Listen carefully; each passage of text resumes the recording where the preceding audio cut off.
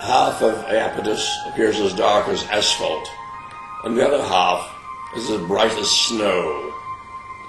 When Cassini discovered Iapetus in 1671, he could only see the bright side.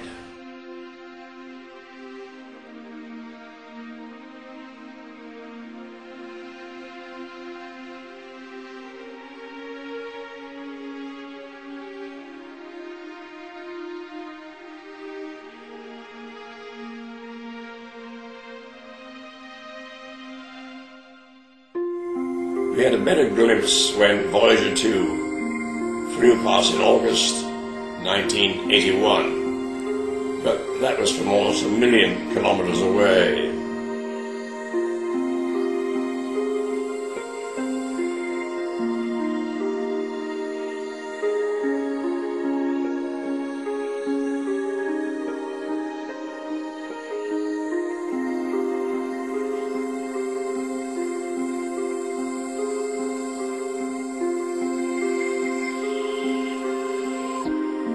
Thanks to the World Wide Web, I've been following the progress of Cassini-Huygens from the time it was launched several years ago. As you know, I have more than a passing interest in Saturn.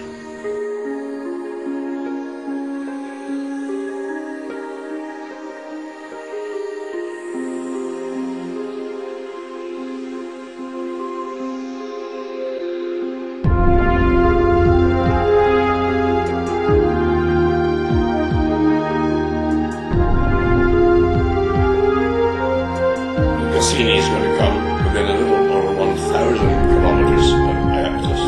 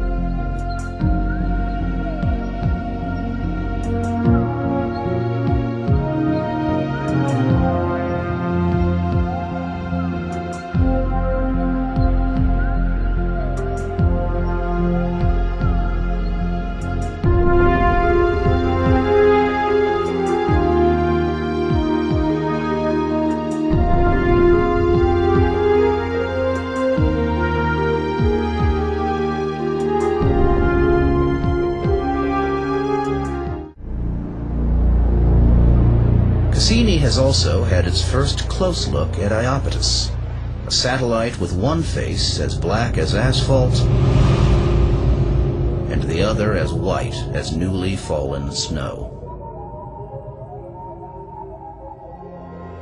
Bisecting Iapetus's dark side, Cassini has discovered an incredible ridge of ice that runs over 800 miles along the moon's equator and contains mountains 3 times as high as Everest.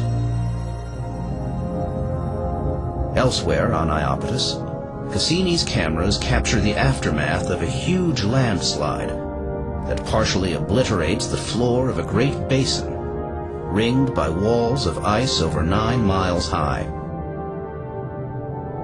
Later flybys of Iapetus will bring us views up to 100 times sharper.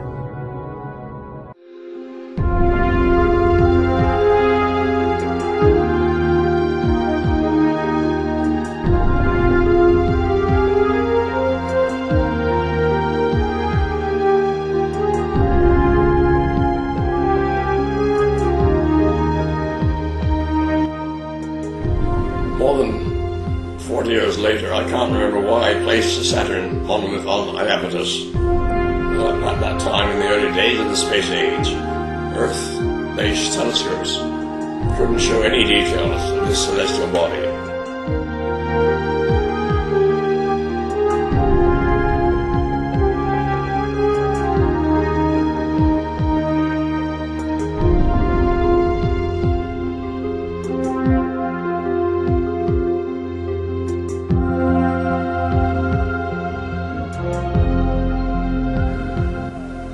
This is a particularly exciting moment for fans of 2001, of Space Odyssey, because that's where the lone astronaut, Dave Bowman, discovers the Saturn monolith, which turns out to be a gateway to the stars.